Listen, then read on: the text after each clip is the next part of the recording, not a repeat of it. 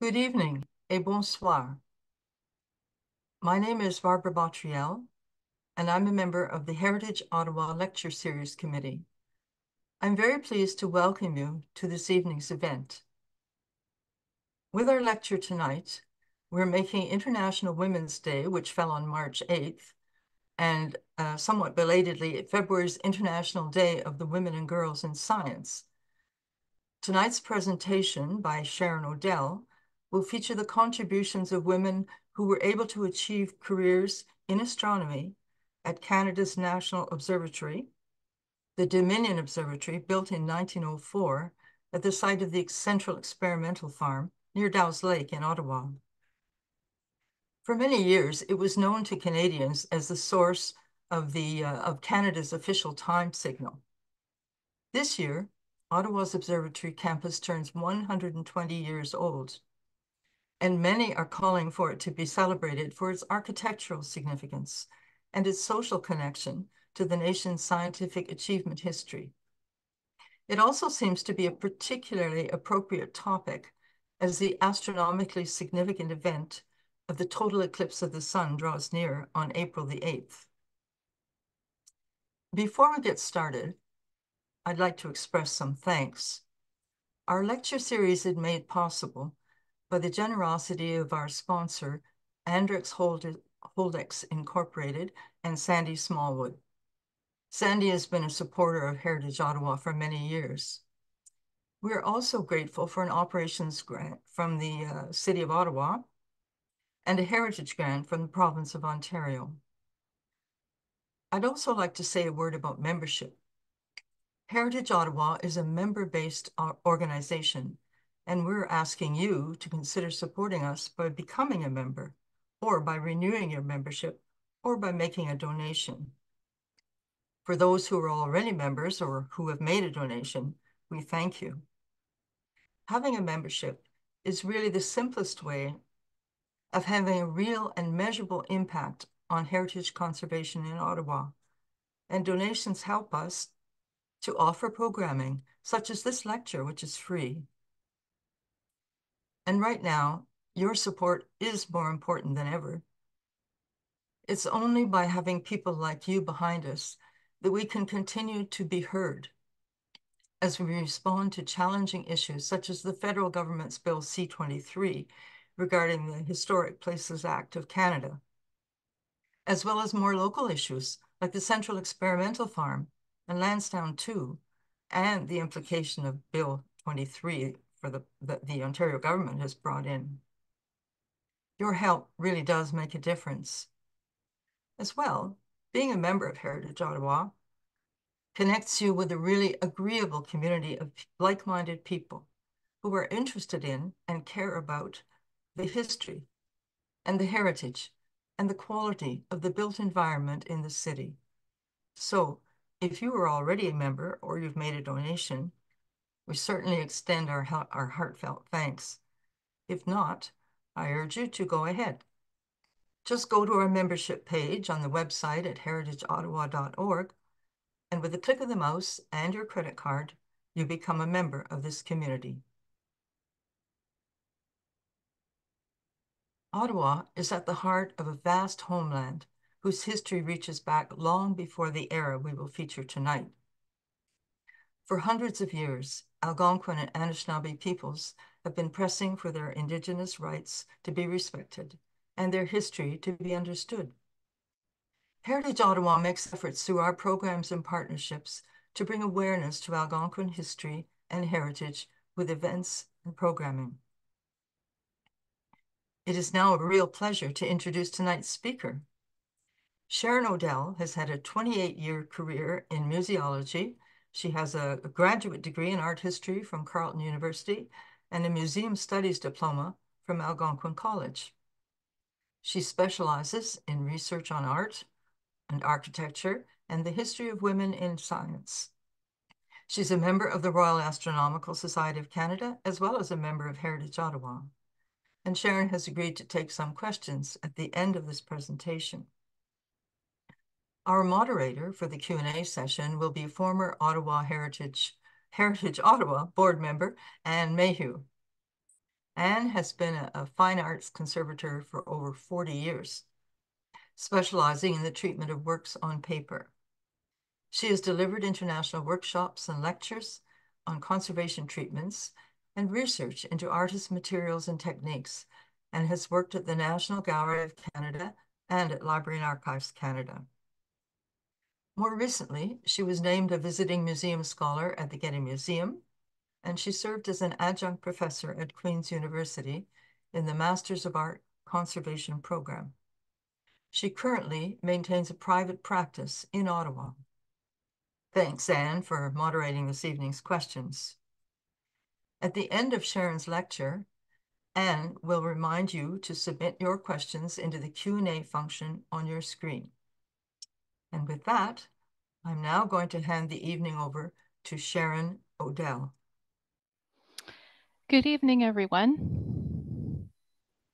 I will be presenting a brief history on the women astronomers who worked and or interacted with Ottawa's Dominion Observatory, situated to this day on the Central Experimental Farm. With an image on this front slide, the two women astronomers standing in the center of a group of men in front of the Dominion Observatory are Ruth J. Northcott. At the left, visiting from Toronto, and Miriam S. Burland standing beside her, the first-class woman astronomer to work at the Dominion Observatory and the first to work in Canada. This photo was taken during a June 1938 meeting of the American Association for the Advancement of Science. I will speak a bit about these women astronomers' careers at or in close connection to the Dominion Observatory, in addition to Dr. Helen Sawyer-Hogg and Dr. Mary Gray. However, as Dr. Gray was the last astronomer to work until the closure of the Canadian astronomy program in 1970 at the Dominion Observatory, the focus for the latter half of this presentation will be on Dr. Gray and her advocacy for protecting the Dominion Observatory campus of buildings. Concentrating on this observatory's important scientific architecture and astronomical instruments it once held, Dr. Gray disseminated this scientific Canadian architectural history through her education to the public until her death in 1996. Also, she tried in her own way as early as 1975 to commemorate other women astronomers like herself within the use of the Dominion Observatory history. To give an idea of the challenges these women astronomers faced during the early 20th century, even having access to the study of physics and astronomy was difficult, let alone achieving access to work at the Dominion Observatory. For these Canadian women, being able to have a career at such a national observatory was against the odds. Before 1935, when Ruth Northcott, Miriam Burland, and Helen Sawyer-Hogg first set out to have careers in astronomy, there were few to no examples of other women before them in Canada. And for Dr. Gray, her career as the last astronomer to work at the Dominion Observatory with the 15-inch Dominion telescope can be seen as benefiting from their mentorship, to in turn teach others of the trade herself. But first, I will explain what the Dominion Observatory campus itself is and its continuing importance as a landmark for the achievements in astronomy on a national level in Canada.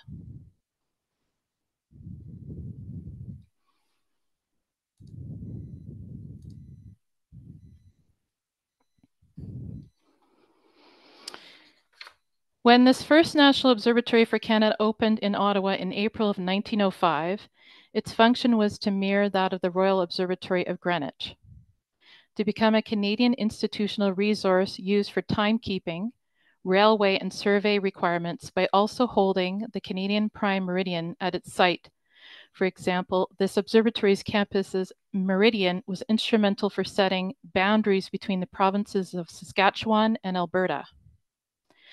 The Dominion Observatory's architecture was also purposefully chosen to be the high Romanesque revival style, built by Dominion architect David Ewart, who was instructed to build Ottawa into a capital for the country. The style was used in order to visually highlight the national importance of the science of astronomy that Canada could seriously participate in on a global level. Today, this same architecture still holds great national, local, and social significance in North America. That is, still compared to other observatory histories around the world. And thankfully, this building's legacy has been preserved in part to the keen foresight of its past staff, often referred to as the Dominion Observatory family, of current building keepers and those who are now retirees. The late director of seismology, Dr. John Hodgson, who became director of the Earth Physics branch of Energy Mines and Resources, EMR, in 1979, now known presently as Natural Resources Canada, NRCan, wrote the first two-volume history on this building, titled The Heavens Above and the Earth Beneath. However, I will focus on the observatory's architecture in relation to the early Canadian women astronomers that mentored and influenced each other. That is missing from Dr. Hodgson's written account. Through this Dominion Observatory and others that were built to assist this observatory and valued astronomy research, including the Dominion Astrophysical Observatory in BC, and privately owned David Dunlap Observatory in Richmond Hill, Toronto.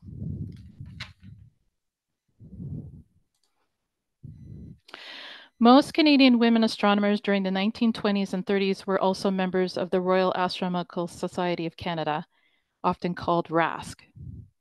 It was the only society in Canada for astronomers and the first to allow women to be members. Otherwise, astronomers would have to join science societies in the United States, France, or Britain. So they had some support with their careers during a time when there was only a handful of women practicing astronomy in the entire country. But it also was a time when only few Canadian universities or colleges would allow women to take physics and the applied science of astronomy. Astronomer Miriam Burland was able to access physics and astronomy studies at McGill University. Pictured in the slide, she studied at the McGill Observatory, which was attached to a McGill campus house, which is unfortunately now demolished.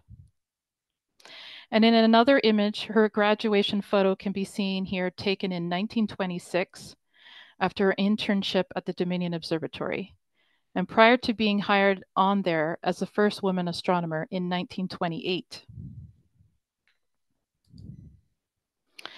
However, if Ms. Burland had tried to attend Queen's University in Kingston instead of McGill University in Quebec, at a time when Queen's attempted to allow admittance of women into science and mathematics courses during the 1920s and earlier, she likely would not have graduated from physics. Male students and professors opposed women attending any science or math classes so much that it led to the Queen's University in Kingston banning women students from science and math curriculum until well after the Second World War. Careers involving scientific pursuits for women were just as rare, especially after World War I, when work was reserved for returning veterans, mostly men. In reference to this, the Canadian government also exacerbated the issue of non-acceptance of women into scientific work roles by placing a decree in 1920 which disallowed women to continue working in any role that was deemed fit for veterans' return if they were to marry. Again, this continued for lengthy generations until the Canadian government lifted this idea of sexist exclusion in 1955 through Sir Robert Borden's time as Prime Minister. Some of the articles Dr. Burland kept in her scrapbook dated from the 1930s were clipped out to remind her of why she was pursuing such a career. As she would explain in another news interview she had at the time of her retirement in 1968, choosing to work in astronomy meant working with men, and it wasn't easy. There was no women's washroom in the observatory. Even her prescribed feminine dress code was difficult to work with. leading her to apply for permission to wear pants, like her male colleagues, when working in the cold observatory during winter months. But her persistence paid off in 1930. This is when Dr. Burland was recognized early in her career as finding Planet X, now known to us today as Pluto, from images taken through Ottawa's Dominion 15-inch refracting telescope. At the Dominion Observatory, Pluto, of course, is now not recognized as a planet at all. But in the 1930s, it was astounding to learn that a woman astronomer participated in its discovery. This discovery cemented Dr. Burland's career into the Canadian history of astronomy and relation to the Dominion Observatory so much that by the last few years she worked at the observatory, she won awards for that early achievement and many others afterwards. At the same time, Dr. Burland was working at the Dominion Observatory in Ottawa. Dr. Helen Sawyer-Hogg was working at the sister Dominion Astrophysical Observatory in British Columbia, an observatory purpose-built by the Canadian government to assist the national one here in Ottawa. Dr. Sawyer-Hogg later in her career was known for her own work through membership with RASC. However, she did not become known too far from her inner circle of Dominion Astrophysical staff or the Dominion Observatory during her early career. That's because during the 1920s, she was working for free as an assistant to her husband, astronomer Dr. Frank Hogg. Canada, in effect, got 2 astronomers for the price of 1. Seen here in an Ottawa Dominion Observatory staff workflow chart of 1929 to 33. Dr. Burland's name can be seen in the left top second row as a grade 1 astronomer for the main 15-inch equatorial telescope. However, only Frank S. Hogg in far bottom right corner is noted under the heading of Scientific Grade 2 astronomer within the sister BC Dominion Astrophysical Observatory. There is no mention of his wife's name, Dr. Helen Sawyer-Hogg, who was still working with them at that time, without pay or credit for work completed. In fact, fellow staff witnessed accounts recall when Sawyer-Hogg would even come to work with her first children in bassinets that she would stow within the observatory corner, where the children would sleep while their mom would work through the night. It was only when the Sawyer-Hogg family left the Dominion Observatory's network for work at the new David Dunlap Observatory that Helen Sawyer-Hogg received her own position and pay separate from that of her husband Frank Hogg, and thus began her recognition. The Dunlap was built in Richmond Hill, outskirts of Toronto in fall of 1933, to be close to the University of Toronto astronomy program, and to not be too far from the Dominion Observatory in Ottawa. Within this Toronto circle of astronomers working at the David Dunlap Observatory, more than one woman astronomer worked at the same place. As seen in a 1939 staff photo, Dr. Ruth Northcott, Ms. E.M. Fuller, and Dr. Helen Sawyer-Hogg were seen collaborating together as staff at this privately owned observatory supported by the Toronto millionaire David Dunlap. Dr. Northcott became well known within the University of Toronto as a mentor and the RASC Society through her work at Dunlap.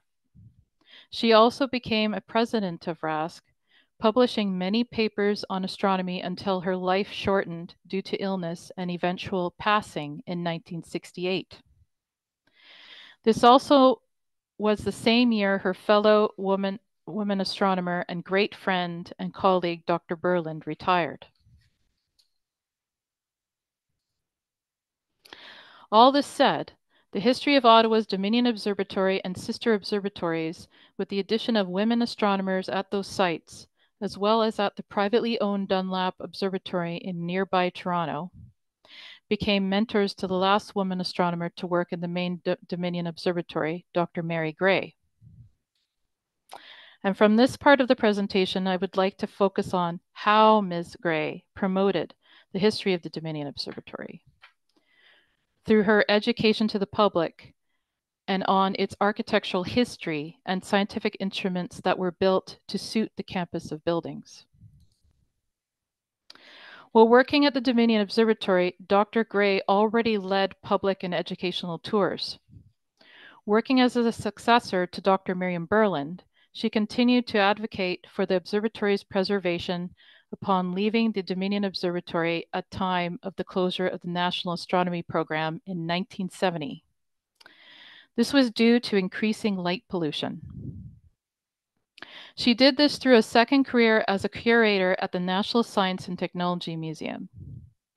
As a vocal and recognized member of the community, and as a past RASC president, Gray successfully raised awareness of this unique building and its inherent value to Canada. She facilitated a stronger external recognition of the observatory through the rare examples of Canada's first historical telescopes. Through her support and scientific work, while doing so, she also highlighted the significance of the Dominion Observatory's unpublicized historic role in its staff for mentoring and enabling the first Canadian women scientists to practice physics and astronomy on a national level. This is through the examples of Dr. Gray herself, her predecessor, Dr. Miriam Burland, who began work at the Dominion Observatory in 1928 to 1968, and astronomer Dr. Helen Sawyer-Hogg, who worked with astronomical staff in Ottawa from Astrophysical Observatory in BC, as well as the relationship they had with Dr. Ruth Northcott. Dr. Gray's education also focused on the Dominion Observatory's historic architecture that was specifically built for scientific use. And here I will explain the Dominion Observatory's architecture in more detail. Like a virtual tour, will give a better understanding as to why it was so important to Canadian astronomy and in turn allowing staff, including women astronomers, to strive in their careers there. The plan to build a national observatory for Canada began in the 1890s, and the famous observatory designed by Christopher Wren in Greenwich inspired modern architectural ideas for it. During that time, British architecture was regarded as resource examples since Canada had been its colony. As well, Wren's Greenwich Observatory design was known to be completed by the first architect who also was one of the few to combine his knowledge of physics and astronomy with architecture, as he taught astronomy at Oxford in 1661. The result of the Jacobean style that Wren used at Greenwich became known as an early modern structure.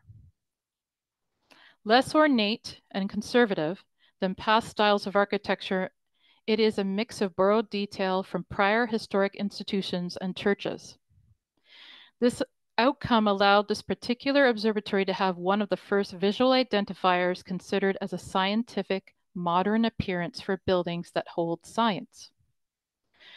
When David Ewart, born in 1841 and passing in 1921, was chosen to be the Dominion architect for many funded government buildings in Canada's capital, he was influenced by Wren's 17th century style of scientific modern institution. However, for the first new national Canadian observatory, he strived to give the architecture a visual image of independence from Britain as Canadians moved away from colonization.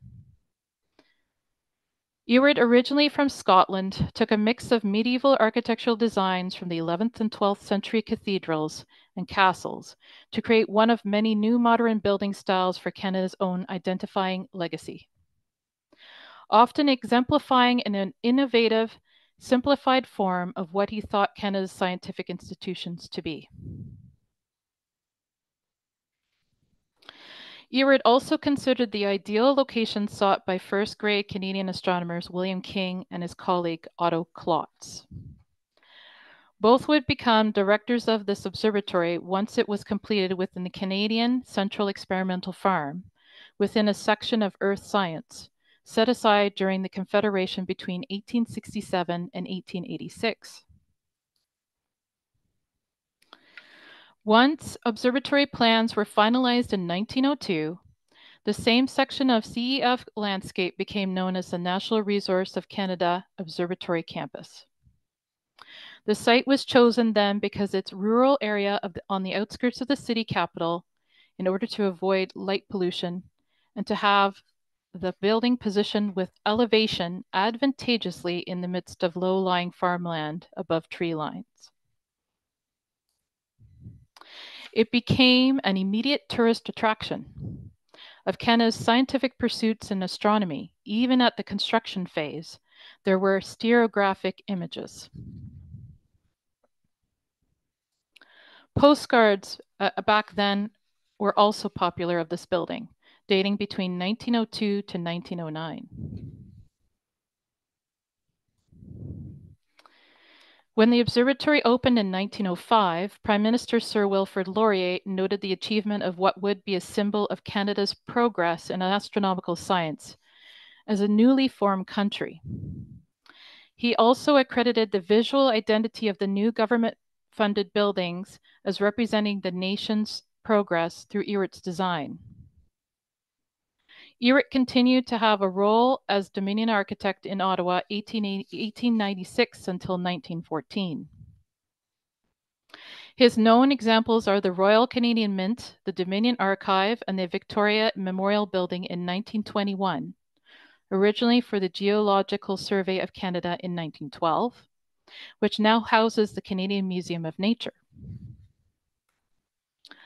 Unlike his predecessors, architects Thomas Seton Scott and Thomas Fuller, ERIT chose not to work with the neo-Gothic style, but with a baronial mix of Tudor and Gothic revival.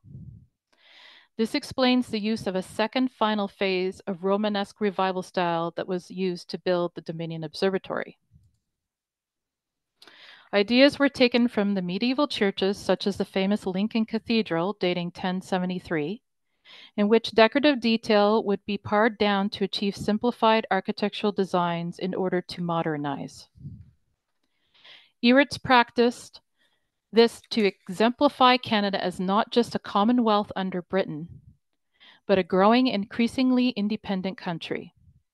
By implementing less decorum from past features of Romanesque cathedrals, he strived to instill a language of historic tradition into a newly built Canadian presence, in order to exert an innovative, modern permanence with use of the past, while associating the construction of this National Observatory with the country's progress in science. For this reason, ERIT was likely influenced by the circle of architects led by American Henry Hobson Richardson, who favored this high style of architecture to meet the requirements for a new nation. The observatory executed a similar taste of Richardsonian Romanesque revival style that was seen throughout North America and named Free Manor. Characteristically inspired by the 12th century arched windows from the first Romanesque revival phase. ERIT built the observatory within this architectural trend that was still popularly employed in Canadian churches, university campuses, and institutions, as seen in James Lennox's design of Toronto City Hall in 1890 and Simon and Ray's Ontario Hall in 1902 at Queen's University, Kingston. The Romanesque revival's visual language was highlighted in its application towards the creation of the Canadian Dominion style of buildings.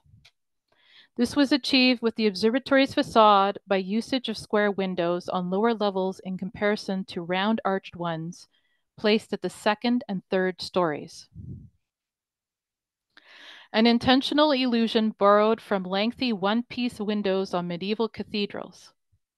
However, the observatory alludes to tall window panes that are actually two separate shorter ones that draws the viewer's eye up as if both windows are unified. an architectural trick to bring the central metal dome roof set high above an arched entry door into focus view. Other Romanesque revival features can be attributed to the heavy castle-like chiseled red sandstone walls, which not only exemplifies the expense embedded into these materials, lending a richness of color, but exudes an important sense of nation building with its heavy appearance and reflection of the serious nature of science held within. Ehret's challenge was to design a cultural institution with an understanding for science that also placed focus on Canada's specific pursuit of astronomy. When entering the doorway itself, the lintel label of the building stating Observatory makes no mistake as to what this building is for. In addition, there are detailed stone-carved foliage and columns at each side of the main door of Roman and Greek motifs, which lend a classical style to the entryway as visual reminders of where some past history in astronomy can be found. The ground floor of the building was utilized the same way between 1905 right up until 1970. In later years, it accommodated the addition of seismology, geomagnetism, and mapping staff. Consisting of a front entry with a circular inner-shaped vestibule, a wide central cylindrical observation pier can be seen, presently surrounded by a 1958 ceiling mural by artist Huang Gore.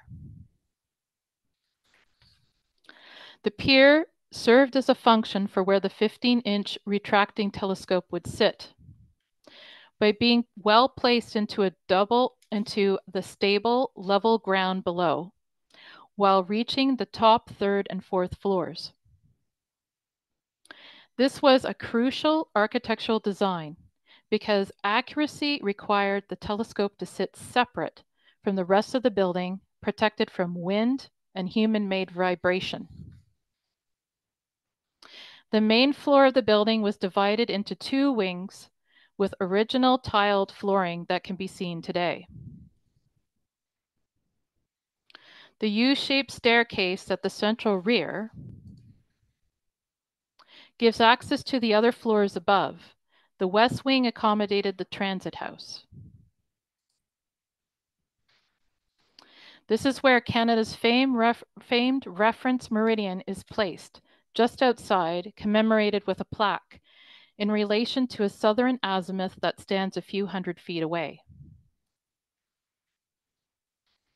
The entrance to the basement stairwell reveals materials used to decorate the inner architecture, adding to a continued sense of visible weight from the outside. Heavy marble stairs, up to 5 feet thick windowsills, lend an impression of density and expense. As one enters the basement, the wall is curved where the telescopic pier enters the ground, and where curved office space held the wireless or clock room for transfer of time signals across Canada. The west wing accommodated the main seismograph, whereas the north lower floor held a solar research lab and battery room.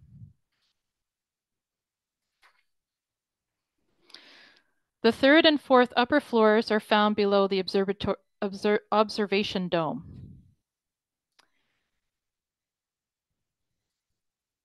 This is where the 15-inch retractable telescope was kept, and this equipment dictated overall design of the observatory. Part of the design consists of a wooden floating floor within the dome that astronomers would walk upon, as it was mounted to the outer architecture separate from the tall central pier of where the telescope sat, unhindered by vibration. The walls of the dome are not insulated, as part of the functional necessity, allowing the rib cage of the dome and the clockwork mechanisms for the roof opening to be seen. It's called a cold room. The space was designed to maintain the same temperature as the outside environment, no matter the season.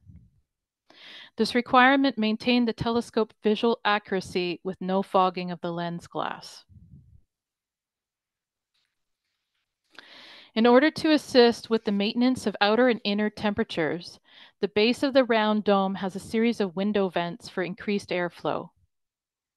Also, the balustrade circling the outside foot of the dome enabled access for repairs and viewing by eye. This top floor also housed an east wing with 2 small warm rooms that would have held the electrical equipment for the telescope and astronomers' usage. The end large room was occupied for photography, with wall-to-wall to ceiling height windows capturing natural light. These glass panes were strategically placed at the back of the building so as to not detract from the central observatory dome's stately appearance from the front facade. The dome is where the workings of astronomy would happen. Its traditional function was the science of the age, and this is where Mary Gray, the last astronomer of the Dominion Observatory, would carry out her daily research, until her enthusiasm for astronomy would move her towards continued preservation for the historic telescopic equipment and the building itself. Due to the Department of Interior's need for precise coordinates and timekeeping, the scale of equipment was ordered prior to the observatory construction. This meant that the 15-inch retracting telescope was purchased in 1897, directly influencing the specific design plans of the observation dome we still see today. These were drawn in 1898, the plans to accommodate the largest telescope in Canada at that time, requiring an impressive interior observation space yet functional size of 30 feet. Mary Gray conducted her research at this observatory from 1958 until 1973. She was originally from Chipman, New Brunswick, and she received her Bachelor of Science in Civil Engineering from the University of New Brunswick. A self-taught astronomer, her career began at the Geodetic Survey of Canada, GSD, between 1941 and the early 1950s. The main building for GSD was located beside the Dominion Observatory in Ottawa, also built by Ewart in 1914. From 1940 until 1985, the Geodetic Survey was the first order field of astronomy that had control of the Laplace azimuths. These official geographic points are regulated by triangulation through astronomical coordinates. Gray likely worked at GSD for the astronomic positioning of mapping. Therefore, it was through the GSD department in which Dr. Gray obtained her first experience in practical astronomy. However, she has stated that her passion for astronomy only really took off like fire after moving to the Dominion Observatory in Ottawa. Her professional research conducted at the Dominion Observatory was primarily with the 15-inch refracting telescope. Like her predecessors at the observatory, Gray provided a public education function. For example, often Saturday evening stargazing at the observatory was offered to the public for night sky viewings through the historic telescopic instruments, especially the 15-inch refractor, which would allow visitors to examine the inner architecture of the observation dome. When technological improvements allowed professional astronomers access to larger telescopes, this caused the federal government to transfer all astronomy activities from the Dominion Observatory to the Research Council of Canada in 1970. After that year, public education became the only function the observatory served due to interest in its nationally significant architecture and in connection to the historic Canadian astronomy equipment. However, this education at the observatory finally ceased when public access to the dome and 15-inch telescope became a fire code violation. With no official astronomy function and no public education, the telescopes of the Dominion Observatory were at a standstill. until Dr. Gray made an unprecedented and controversial decision. In the fall of 1974, the 15-inch telescope was removed and placed under the stewardship of Dr. Gray, who assumed the new role of curator of physical sciences at the National Science and Technology Museum in Ottawa. The museum's acquisition of this instrument and the addition of the solar telescope and the trans-equatorial telescope would in turn leave the observatory on its own. While at the museum, Dr. Gray held various offices within the Ottawa Centre branch of the RASC, or Royal Astronomical Society of Canada, between 1964 until her passing in 1996. This is when she nationally chaired the Committee on Publications, in which she wrote notes on the Dominion Observatory for the Journal. Her career at the museum allowed her to continue her history on the observatory and Canadian astronomy. She gained public interest through teaching, radio broadcasting, writing newspaper columns in the museum's quarterly, titled Stargazing and Sky News. Dr. Gray's interest in history and heritage of the Dominion Observatory and the related telescopes was very evident in her informed talks on the history and the architecture and the social fabric that tied these constellations of history together. The example of her efforts to preserve the meaningful information behind the Dominion Observatory's past and present architectural existence could be seen in her installation at the museum. An education-based observatory was constructed so that the 15-inch telescope could be operational again. Large poster-sized images of the Dominion Observatory building were placed around the interior of this makeshift viewing dome as well. This building, which opened in January 15, 1975, eventually was dedicated to Helen Sawyer Hogg in 1989. The recognition given to Hogg Sawyer was in part for her promotion of astronomy at the museum. In addition, for the same accomplishment, Gray also received the Civil Service Association of Canada's prestigious Merit Award that same year. The Sawyer Hogg Observatory continued to house over 30 years of public viewing sessions with the Dominion telescope. However, in December 2016, as part of the new museum renovations for 2017 year opening, the Hogg Sawyer Observatory was dismantled. Presently, the 15-inch telescope has been placed in storage with an indefinite date as to when it will return to educational display or use again. Through Dr. Gray's honoring of women astronomers as pioneering in their field, combined with her forerunning examples on publicizing and teaching the public about the history of astronomy program at the Dominion Observatory, allowed her to not only publish research, but to also interact on both a local and national level in order to disseminate this history, all while advocating for the architecture and tools of her trade in a vouch to continue their preservation. These pieces of knowledge instilled in her were exported into conducted tours to the public concerning the inner workings of the Dominion Observatory. As well, in her later life at the museum, she continued to teach and advocate. However, as great as the museum is, the architecture of the Dominion Observatory is still thought of as key to possible future tours in this historic context.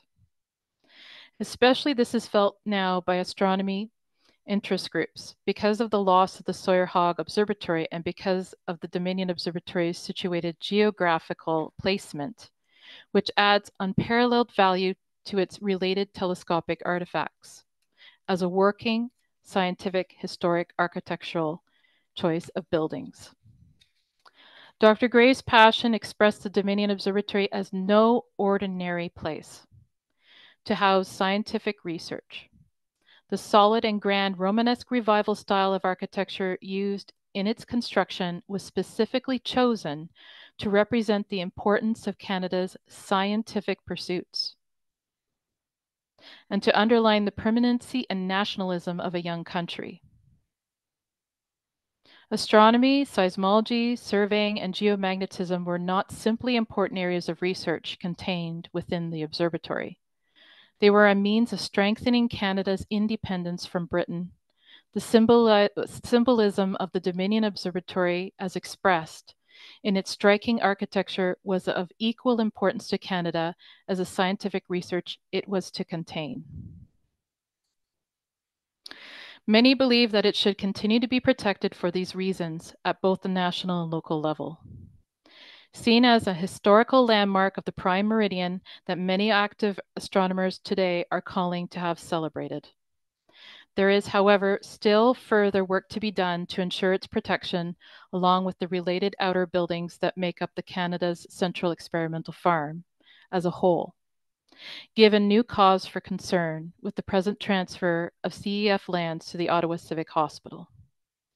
When the Dominion Observatory Science and Astronomy and its public education discourse on the subject moved to the museum, it pushed public knowledge of what used to be an open-door institution to that of one that could be invited inside of, to that of a view only from the outside. This building and its related ones only remain important now from an outer perspective of an historical example of use of high architectural style of the Romanesque revival that only from this viewpoint alludes to astronomy with its domed central roof. There exists a government culture of private different use now for the observatory, for another branch of the NRCan instead of what used to be public energetic educational center that promoted Canada's finest achievements in astronomy. The Dominion Observatory once shared an abundant amount of knowledge with the public that was built to disseminate research. We must ask ourselves, how does the observatory building remain important presently? After all, the label of the National Dominion Observatory meant that this was the epitome of where one should go to find the most on the subject of astronomy within the country. Then again, without Dr. Mary Gray, one must wonder how would the history of national astronomy and the architecture of the Dominion Observatory read now, without her intervention or without her mentors. This observatory still stands today in almost the exact appearance it did approximately 128 years ago. However, it will not continue to be there unless we continue to protect its scientific meaning and heritage. Thank you for listening.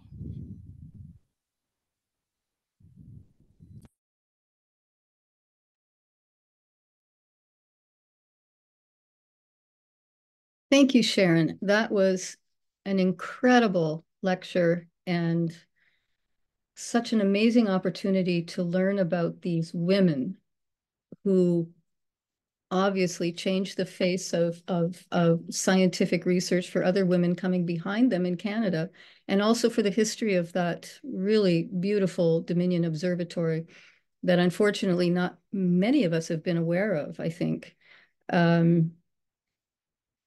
I have so many questions, and I'll ask a few, and then I will encourage anybody who has questions to please pose them using the Q&A function at the bottom of your screen. And I'll be moderating the questions and comments to make sure that there's no repetition. Sharon, in your research, did you come across any evidence that these women had any sort of relationship with astronomers, especially women astronomers from other countries? And you mentioned, or perhaps I read, that there, of course, were other associations of astronomers globally, but did you come across any kind of interactions among them? Yeah, with Miriam Burland, for sure. She stayed single all her life, but we don't know exactly how her private and family life is. We know that she grew up in Lambert, Quebec. We know that her parents did support her in her education, which was pretty interesting at that time, to go into astronomy and science. But most of their relations were either in the Royal Astronomical Society of Canada, but then also in the American Association and in France, and then other parts of the country. And obviously, many other astronomers would come through the doors. Like they had their own family and their own niche. And so those were the relationships that were built, but it's like a whole other string of research that I need to focus into next. And it definitely is documented there, maybe not wholly, but there are breadcrumbs that I have to follow. Yeah, that makes sense. And I wouldn't be surprised if it's a very rich area to be researching as well. And related to that question, I know I did a little bit of reading and I came across Caroline Herschel, who was the first paid female astronomer and who was credited as, well, she was the sister of Sir William Herschel, who was accredited with discovering, I guess, Uranus, which is not a planet, but a star, correct? I'm out of my depth here. Anyway, the fact that she was a sister of a famous astronomer, I wondered if you discovered familial relationships that would have inspired these women to take up astronomy, because I don't think it would have been something that, the average woman, even interested in applied science at the time, would necessarily have chosen. Yeah, that's what I also look for in my research as well. What made them think that this would be something they wanted to go into with all the odds against them? For Miriam Burland, I believe that I don't remember or completely recall what her father did as an occupation, but that's the next step to research into whether there was any correspondence that was left behind at McGill. Sometimes students would write home, and it could be from the family, someone in the family. That's a guesstimate, but the one that I see as a pattern that has a little bit more evidence is just friendships, being in sort of a circle that they found and then felt that they belonged or they felt really strongly. In researching some of women's history in science and STEM, there were certain areas of science that were acceptable for women, such as herbariums, collecting plant fauna, etc. And there's another history of that with the herbarium that's on the Central Experimental Farm as well. With science, it was okay for, especially in the United States, there were some women astronomers that it was fine for them to look at the photos or the research that the men had already produced. So they were there to count and review the glass slides and bring the measurements, do the counting and what they call computing. And that was, an accepted role too. But it's not that often that you hear right off the bat a woman astronomer coming out of a university, let alone a Canadian university, and then go straight into being mentored and trained to be first class. Right. And that was Dr. Miriam Burland. The other side to Ms. Burland, and I don't know her personal history so much, but I do know what influenced her to never have children, to never have a family. Her family was the Dominion Observatory staff and the circles that she joined, because if she decided to have like a personal relationship and to have children or whatever, it was even more of a heavy lifting to be accepted, with the entire government against that. And basically, you'd have to give up your livelihood, your career, and just become a housewife. The only one exception to this, and that's why I use the example of Dr. Helen Sawyer Hogg, is that she did both, but she also had the situation where she wasn't fully accepted and just volunteering her time, even though we've seen in the research that some of the research that Dr. Helen Sawyer Hogg did was actually given to the credit of her husband, Frank Hogg. And so I guess she decided, he's the breadwinner, and she had to give up those findings. But really, when she was able to have her own place on the staff role, which was at Dunlap, and unfortunately not at the federal levels, that's when they really saw that, oh, that's the mastermind behind the astronomer couple per se. Not to say that Frank Hogg did not have, good work himself, but she really did push the boundaries.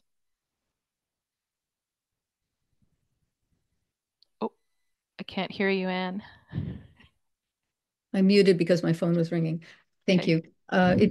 It's interesting to me because it called to mind the film that I saw called Hidden Figures, and I'm sure many of the audience have seen it as well, that uh, chronicled the African American women who ended up working for NASA and the struggles they had being accepted as, you know, equal partners, shall we say, in the important research that was going on in that place.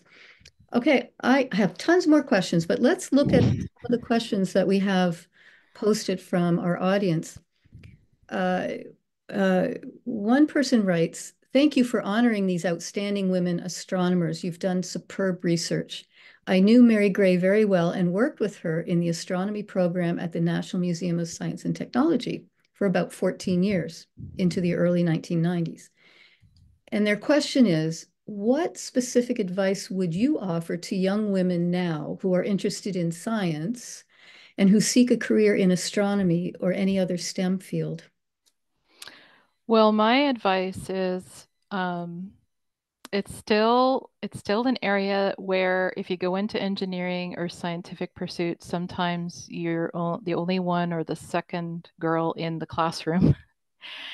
And it's really well worth it to pursue it, especially today, because it's inching towards having more acceptance. Obviously, women are allowed into these programs now, but they often will take the undergrad level and then they'll go to graduate, but they never seem to follow through to a doctorate level. And that's basically what these women did, except it was learned mostly on the job. That was, what was done in that time mostly. You learned your doctorate while you were working with the tools of the trade. And it's often because in science, you're often expected to have discoveries and research, and you have to keep producing that. And that also is still difficult to this day to have, say, if you want to have a relationship or a family, because you can't really take maternity leave because you just don't get the grants or the money to continue with the flow of the continuation of your research. And so often it just seems to be like overwhelming for a lot of women, but those who really, really, what I would say, get the bug, the science bug, I say go ahead and do it. And often you need to find, like Mary Gray and Burland, this was back 100 years ago or 30 years ago, you find a mentor. They're the best because those women have gone through it before and they can sometimes they're a little bit what should I say? Like Dr. Burland, for instance, was not the friendliest. She was very, very smart, but she had had a hard time, with the environment of just being the only woman and trying to be like them and always filtering and being on that level just to be heard and to be acknowledged. So by the time Dr. Mary Gray came to the observatory, um, she had to she said in some of her notes that she had to walk around her predecessor in a certain way and speak to her and ask questions in a very thoughtful way to um, sort of tease out and bring out some of that mentorship. But you can find sometimes, like there's Dr. Victoria Caspi, who works as an astronomer in Montreal, and she's really willing and able to part her information, even with the technology today online, reading up on this and just through the web. Whereas back then, you really had to go to the observatories. You can do all this groundwork basically from your home. And that's how you pick out the names and then go meet these astronomers, these women astronomers, and learn from them that way. That's good to know. And I get a sense that they were very generous with their mentorships, which I think is important. And here's a question that's somewhat related. Uh, Another viewer noticed you're referring to both Gray and Burlin as Miss, or Doctor. And Mhm. did they actually obtain their doctorates, or were they in fact honorary doctorates? The the doctor, I think, was obtained for Dr. Helen Sawyer Hogg. She did go on to get more education, but with a Dr. Mary Gray, it was honorary. Ah, And it interesting. was because of the education in the observatory. So a lot of references in the research that I found, they go between the Ms. and the doctor, et Mhm. cetera, et cetera. Mhm. And that's basically because even at that time, like Dr. Gray, she also had a family. She was married. She was able to keep her job though, because it was after World War II. Whereas whereas Dr. Burland, she definitely couldn't. Dr. Burland, she basically had what would be equal to a master's. They didn't really have a doctorate in astronomy back then. So she basically just, again, with working and getting to that first level class, that is your doctorate. So it was basically in-house for her. Mhm. But Dr. Mary Gray was more of an honorary because she was so into the history and the architecture more than anything because she was the last one to step into the role and try and keep it running until it just wasn't. And then she didn't have to continue it after then. Like she could have retired, she could have moved on, but she really went that extra step to try and save whatever she could. Yeah, and that brings to mind a question I had when she was working at the Museum of Science and Tech. Um, do you know if it was a paid position or was she volunteering? She was likely volunteering. Okay, Um, at first, but it was paid in the end. So when they heard that she was leaving the observatory, she obviously had to look for her second career or third career. right. And that's where she felt would probably be the best to marry both her skills as an astronomer, but also teach.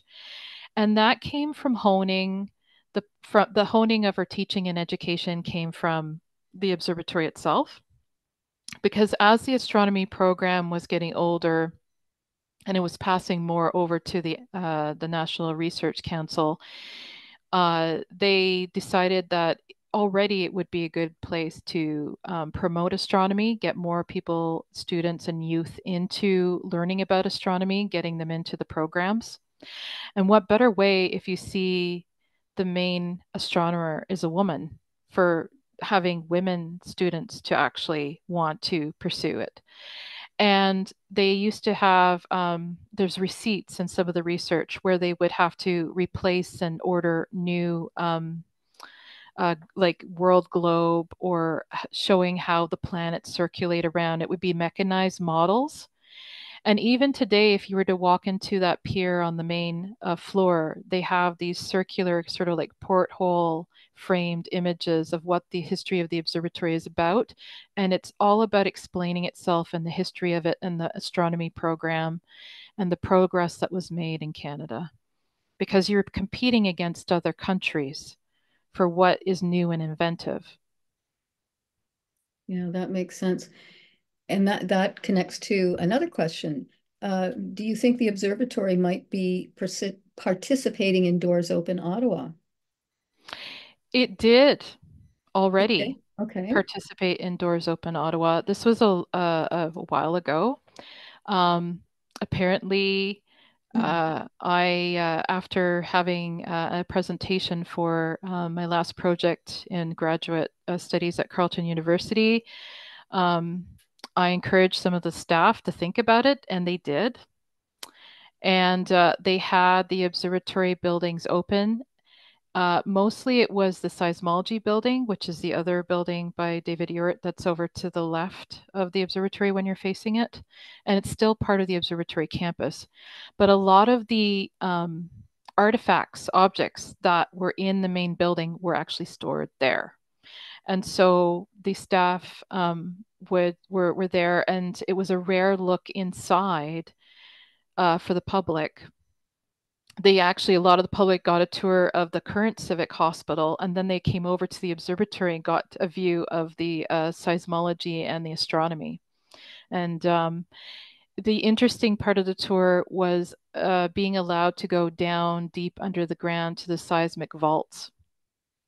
And Very so there's cool. a tunnel an underground world between the campus buildings that connect all of the several buildings that are on that campus through underground tunnels. That is And it's amazing. You go down really deep in some of the sections, and that was just the one chance you could do it freely with the staff there explaining all of the instruments that were still there. It's like a time capsule museum. It sounds like Ottawa has its own catacombs, which I really, I really hope that this campus will not be impacted by the Ottawa Hospital. I probably shouldn't be saying that, but I think Heritage Ottawa also agrees this would be devastating. It would be also, I think, great to mount a petition to have the telescope reinstalled at Science and Tech, or Ingenium as it's now called. Yeah. Yeah, I think that would be. There is also a record of back in the 1970s of many of the astronomers going to Parliament and voicing it through politicians to try and reopen the observatory even back then. And Interesting. that was even after the telescope was first moved to the National Museum of Science. And so, yes. We have a few more questions, a few more minutes. Question. I understand that modern digital astronomy techniques make light pollution less of an issue today.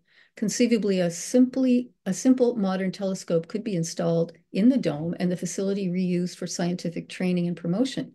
Can you comment on that idea and its challenges? Mm-hmm.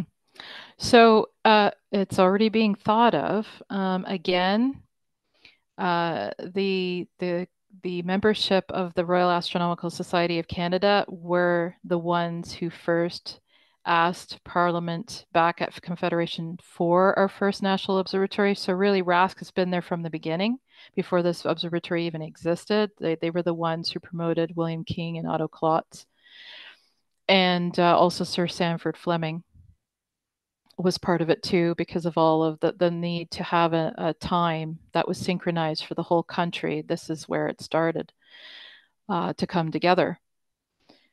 So, yeah, everything is intertwined. Very much so. Yeah. Very true. And here's a comment to thank you for highlighting the architectural richness of the Dominion Observatory. It's practically on this person's, it's practically their favorite federal building in Ottawa. They knocked on the door about 10 years ago and was given a tour, including the dome.